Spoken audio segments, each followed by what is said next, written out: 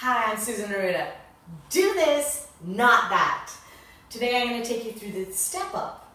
You're going to need a platform, a bench, a sturdy bench, and simple enough, you're going to step up and step down. Okay? Keep the weight-bearing leg on the bench. Step up, step down. You can alternate. What you don't want to do is don't lean forward and step up. Okay, don't do that. Don't add weights before you nail down the alignment and the correct way to do it. Without weights first, so don't add weights. So you're going to step, put all the weight onto that heel on the middle of the foot, and then step straight up, step down. So think bare weight and straight up. So think cup of water on your head. Pull in your abs. Don't release that core. Keep it pulled in and exhale on the lift. Don't hold your breath. Exhale on the lift. Straight up, straight down. Okay? Now you can alternate legs.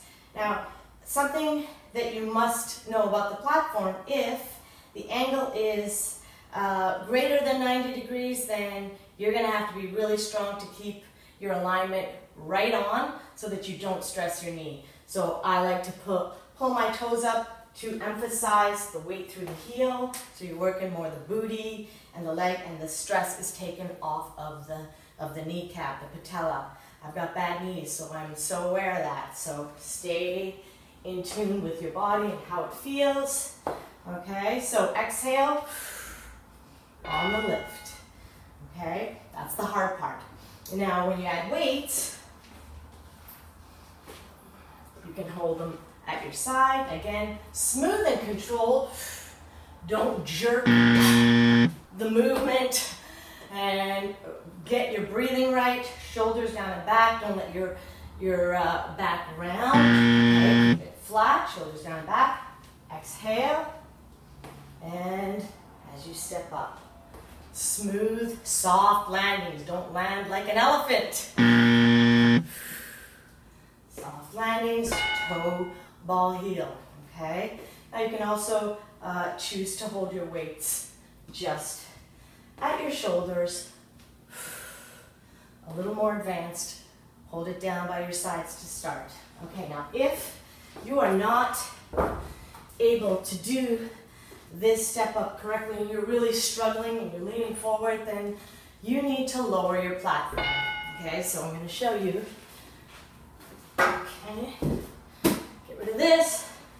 Now, one of my favorite older pieces of equipment is the Arruda step. Okay, trending back in the late 80s, 90s especially. Okay, so you're going to step and step down. Okay, step up, step down, or just stay lifted, stay tall, pulling in, exhale. Simple enough, right? And the great thing about this Reebok step is you got the modules.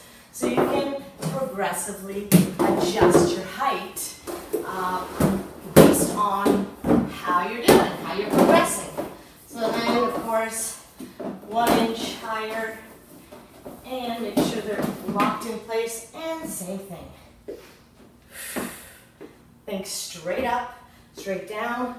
Keep your shoulders lined over your hips as much as possible. There's a slight lean forward when you step, but not, you don't want to hinge from the hips. So don't hinge from the hips.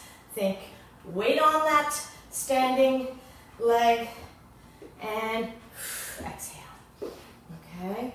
And then, of course, ways to make it harder without adding weight is just lengthen your levers, but don't arch your back. Right? Do it right, get results, stay injury free.